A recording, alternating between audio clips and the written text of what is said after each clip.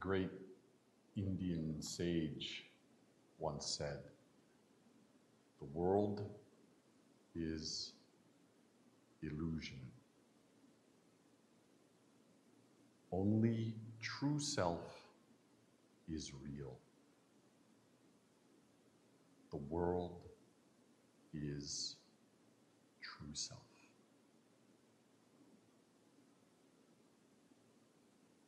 Zen means understanding my true self. What am I? When I was born, where did I come from? When I die, where do I go?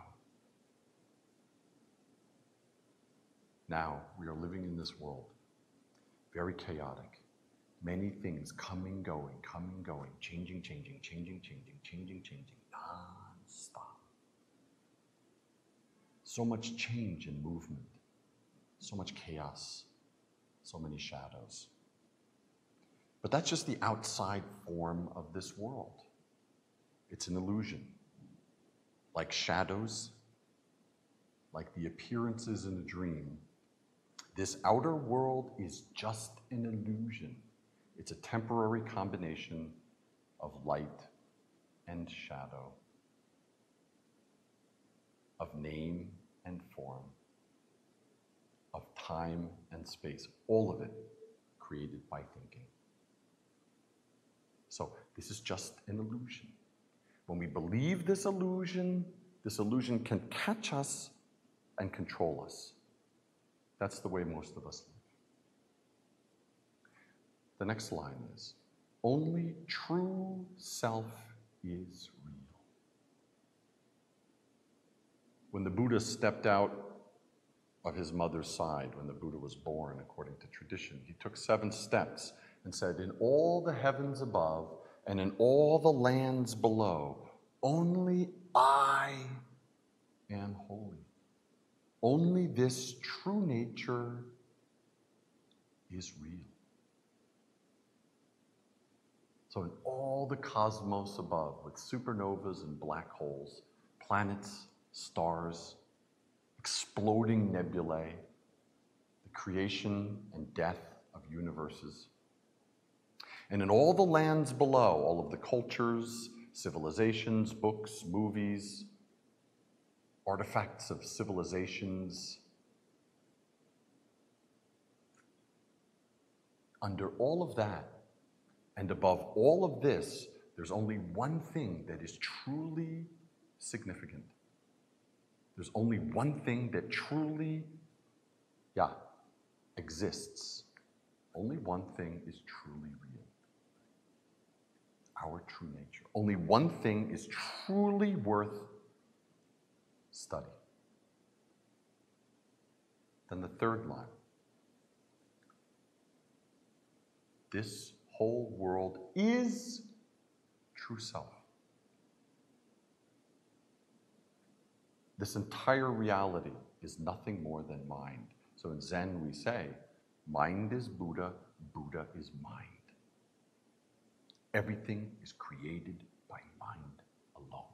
So what is this mind? Every day we say I, my, me. Hundreds of times every day, thousands of times. Even in our sleep, we're saying I. Oh, does that person like me? What does that person say? Oh, this is that person I saw in high school I didn't like. I, me, around and around and around and around and around and around and around, non-stop. We even wake up from an 8-hour sleep and we're still tired because this I is rotating around and around and around, completely created by thinking. So where does I come from?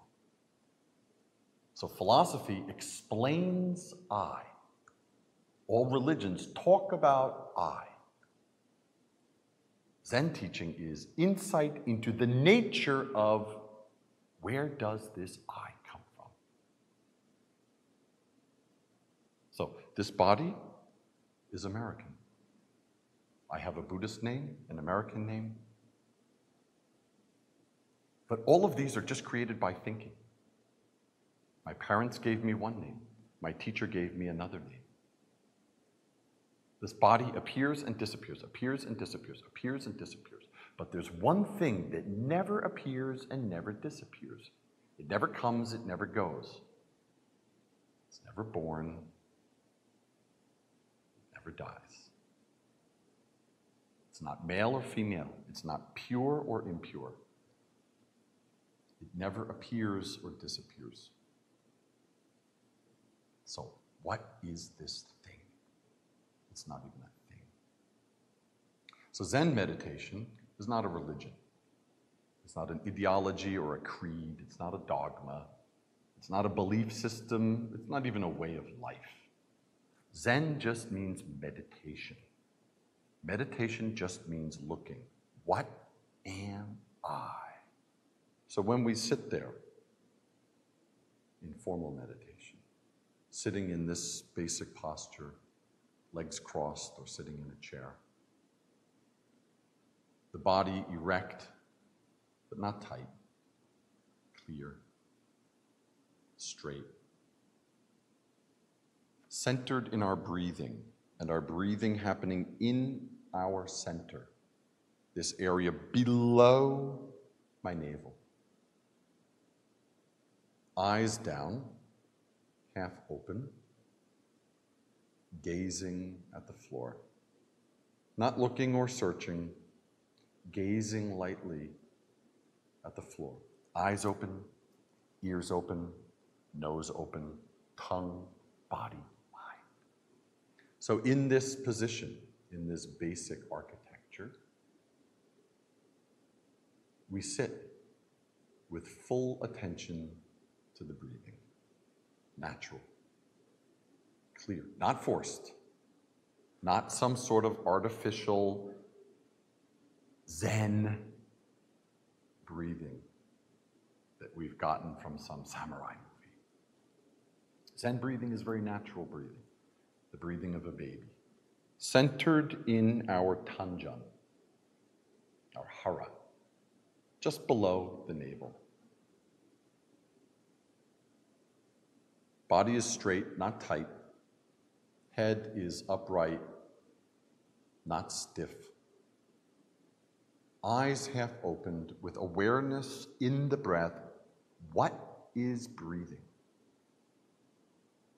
What controls my breath? What hears that sound? Who smells the incense? Who? What? What is it? So we turn the view. Turn the view around. All day our looking is outside into things that are coming, going, endlessly. It's only the appearance of an unreal world. So in this basic posture, and it can happen in a chair, it can happen lying down. Watching the breath, aware of the breath, keeps us in this moment, right here, right now. Then with this awareness, we turn awareness to the source of awareness. What am I? And when we do that, when we seriously look with courage, not following our thinking, not following the flow of memories, also not ignoring them, not pushing them away. Zen does not mean stopping your thinking. Stopping your thinking is not meditation. You can't stop your thinking. Rather, turn back. What is thinking? What is thinking? Who is thinking? Who thinks? So when a thought arises, leave it alone. Leave it alone. Return to the source. Who is thinking? Where does the thinking come from? Where? What is the source? That investigation When you really look, that investigation leads to your thinking it can't go, your thinking can't go farther. Your thinking right there. Before thinking arises again, before thinking. There's no coming, no going. There's no male, no female. No pure, no impure. No God, no Buddha.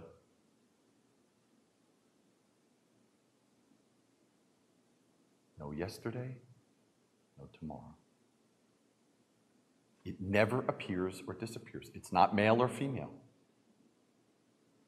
And as I said, it was never born and it never dies. That, it has no name and no form. Some people call it Buddha or God or consciousness or the absolute, Christ nature, holiness, spirit, the soul, Brahman, in the words of the Indian sage who gave us the poem. But it has no name, no form. The minute you call it something, it's already a mistake. It's already a mistake. So meditation means look. It's not even a thing. So meditation is this action of being. To be with the breath and to look at, what am I? And when you really ask, when you really look, not as a question, what am I, as a conceptual, intellectual exercise, when you really look, all thinking is completely, in that instant, cut off. At that point, before thinking. My teacher, the great Zen master Seung San, for teaching purposes, called it don't know. Christian mystics used to call it not knowing. The cloud of unknowing. Osho Rajneesh called it no mind. Some people call it beginner's mind. But it has no name, has no form. These are just teaching words. So meditation means being with this awareness, the very source of awareness. Thinking coming, thinking going, leave it alone. The great Suzuki Roshi once said, in your meditation, leave the back door and the front door open. Let thinking come and go. Just don't serve it tea. Just don't give tea to your thinking, because then it wants to stay. So meditation means leave it alone. Leave the back door and the front door open. Don't close off anything. Rather, return to breathing. Return to breathing. Natural, effortless breathing in your center, and this investigation. What am I? Then this don't know mind gets bigger, bigger, bigger, bigger, bigger. Actually, it can't get bigger or smaller. It's infinite in time and space, but your awareness of it grows deeper and deeper and stronger. Then every moment is just this don't know mind moment. That is